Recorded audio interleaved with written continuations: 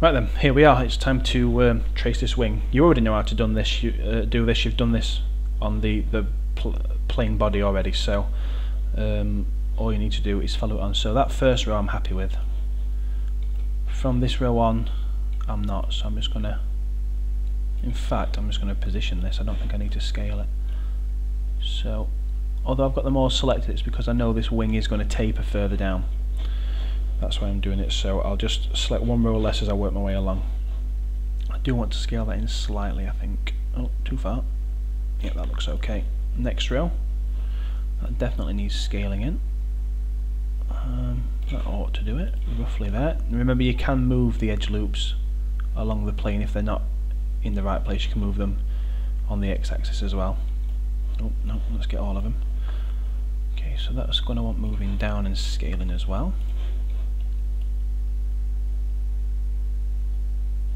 Not bad. Just move that forward a little bit. And then really it becomes all about getting the curve at the edge of the wing, making it not look stupid. I think it's time to zoom in on this as well, make sure that we get that level of detail. Okay, so just move that down there. We're just tracing the shape the same way as we've done throughout this project. Okay, so move on here, scale it in, and position. Just going to move this one out a little bit. Then the next row, scale it in again.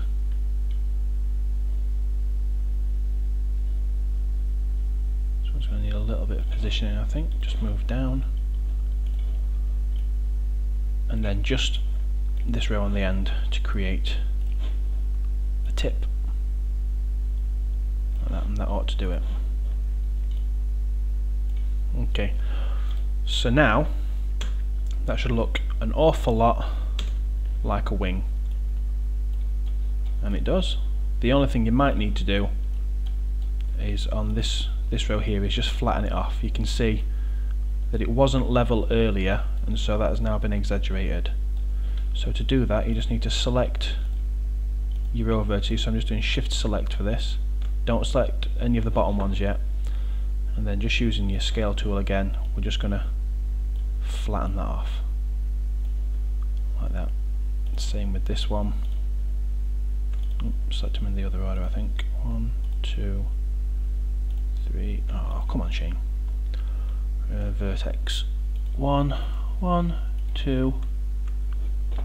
I think I'm going to have to zoom in on this. Okay, that one. That one, and that one, and that one, and that one, and that one. Oh, I knew it wasn't that hard. Okay, and then because this is a wing, once you've got it flat, you're probably going to want to just bring this together to create the sort of tip of the wing like that. And then if we just look at that in object mode, that should be looking like a pretty nice wing. I think at this stage we can turn the grid off, it's getting in the way.